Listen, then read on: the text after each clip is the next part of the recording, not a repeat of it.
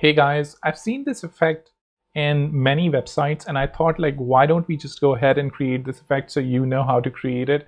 I'm first going to create it in Protopie and then I'm going to create it in HTML and CSS using JavaScript or Alpine just so you can see how to actually achieve it. So that the effect today that we'll be creating is, so we have this intro section that is done in Figma. I imported it and I'm just going to do all of that right in front of you. But now if you actually move your mouse, you see this illustration moving back and forth or based on the mouse position. So as you can see, this person is moving independently of the background. The background is moving separately, and you can decide how much granularity you need in it. But as soon as I basically teach you how to do one thing, you should be able to figure out how to do the other thing yourself. So let's just get started and create this. I'm just going to close it. I'm going to delete this whole thing. I'm going to delete all my effects on the right. I'm going to delete the variables since we're going to need the variables, and I can also go ahead and just revert this back to the original, I don't know what it was, like the original device frame. So once you're in Figma, I'm just going to open my Figma. Here we have our design. You have to first of all actually separate out the things that you want to move differently. So I have this person, as you can see, I'm just going to create a frame around him, and then I have this background. I actually took this illustration from the Sapiens Institute. Oh, sorry, not the Sapiens Institute, but the Sapiens website or the Sapiens illustration, so you can have a look at that. But basically, you need to separate out the elements that you want to move around. So I want to move this person, I want to move this background separately, and that's what we need. So the first thing that we need to do before importing is we need to go ahead and see what the frame size of this whole intro section is going to be. It's 1440 by 880. So we're going to go into Protopie. I'm going to go at the top in the device selection. I'm going to go to my custom sizes, and I'm going to say that the size here is going to be 1440 by 880, and the density can be 1.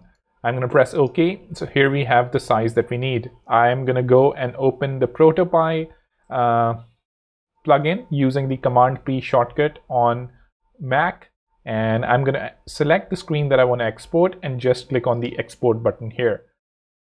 So while this is happening, I just want to point out that one of my subscribers wrote a really, or maybe he's a subscriber, just a viewer, wrote a really long message about how I'm speaking very fast, and sometimes when I'm pointing to things, I'm not necessarily mentioning what those things are, and it gets a bit hard to follow. So what I'm going to try to do, at least in my videos, is slow down even more and try to remember that whenever I'm pointing out something or doing something, I should name it so you can recognize what I'm sort of doing, especially when you're looking at it on mobile or anything along those lines. So now here we have our illustration. I'm just going to go ahead and zoom in on it because I see a problem with it. Let's just zoom out a bit, and I see that there is, well, never mind. This isn't a problem. This was actually in the design as well. So Protopie does a really great job at importing designs directly from Figma. So that's great. Now that you're here, you actually need to go ahead and create a variable. If you go ahead and create a variable for all of the screens, that's not going to work. And the reason for that is we want to detect the X position on this screen, right? So we can't really create a variable that's going to be globally accessible through to all of the other screens. We want to create a variable only for this screen.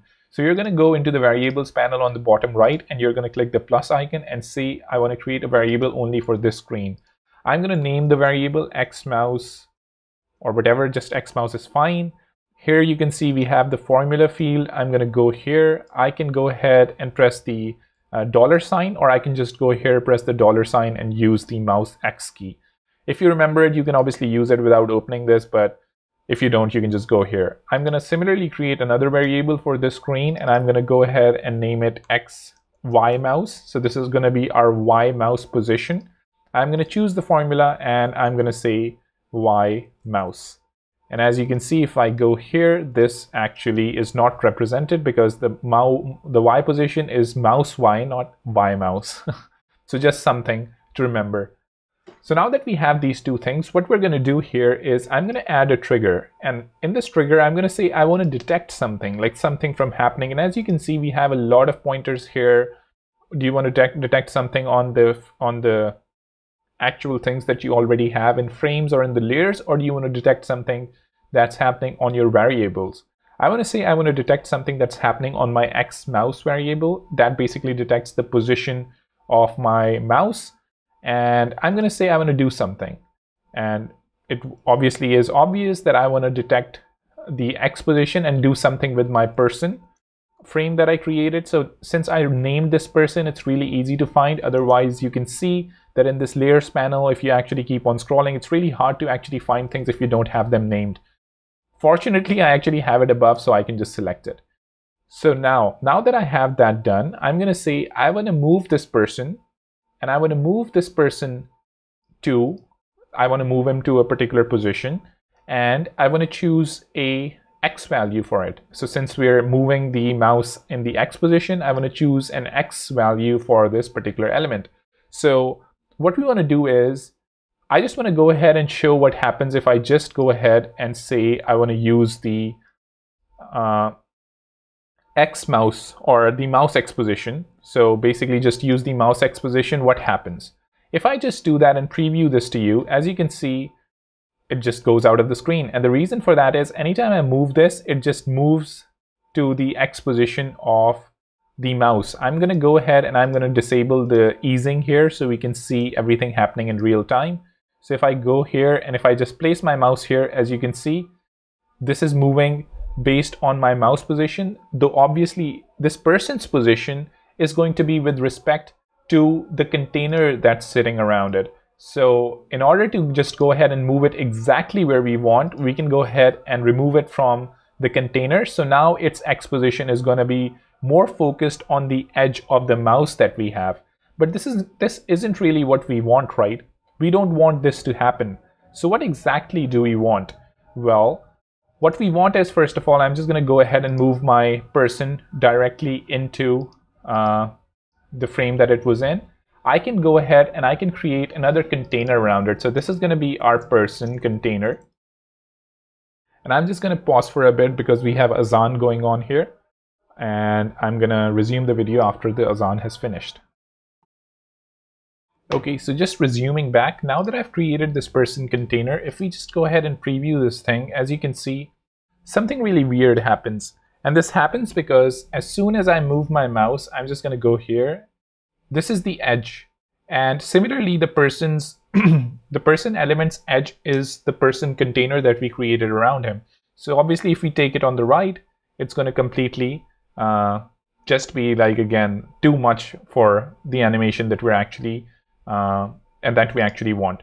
So what we can do is, at the very least, we can try and we can say that I want to move this person this person's position based on the mouse X position, but divided by, let's say, 50.